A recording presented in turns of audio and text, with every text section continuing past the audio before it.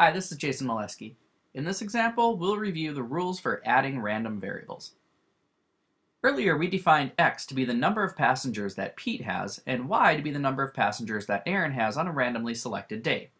Now recall that the mean for x was 3.75 with a standard deviation of 1.0897 and the mean of y was 3.10 with the standard deviation of 0.943.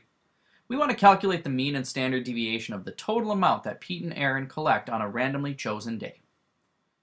Also recall, Pete charges $150 per passenger and Aaron charges $175 per passenger.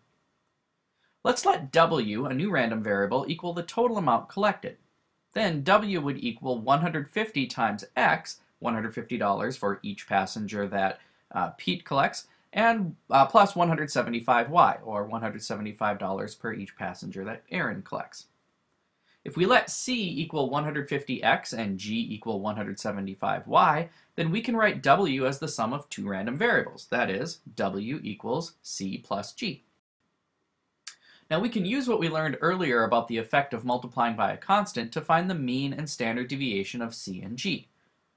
More specifically, for C, since that equals 150X, the mean of C will simply be 150 times the mean of X, or in this case, $562.50.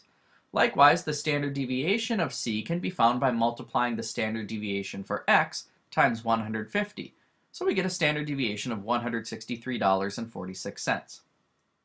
Following the same idea for G, we can find the mean of $542.50 and a standard deviation of $165.03. Now, we know that the mean of the sum of two random variables equals the sum of their means. That is, the mean of W will simply be the mean of C plus the mean of G. Or in this case, $562.50 plus $542.50, or $1,105.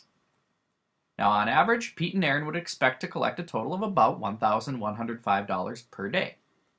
Now, because the number of passengers X and Y are independent random variables, so are the amounts of money collected, C and G. Therefore, the variance of W will be the sum of the variances of C and G.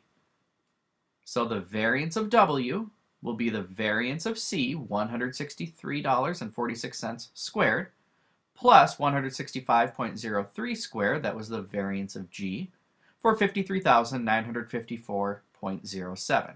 Now that's the variance. We're interested in the standard deviation of W, so to get that, we'll take the square root of the variance. So in this case, the standard deviation of W is 232.28. Now recall, one important fact to remember when we're trying to find standard deviation is we always add the variances. Notice we didn't add the standard deviations here. You'll want to remember that if we see another one of these problems in the future.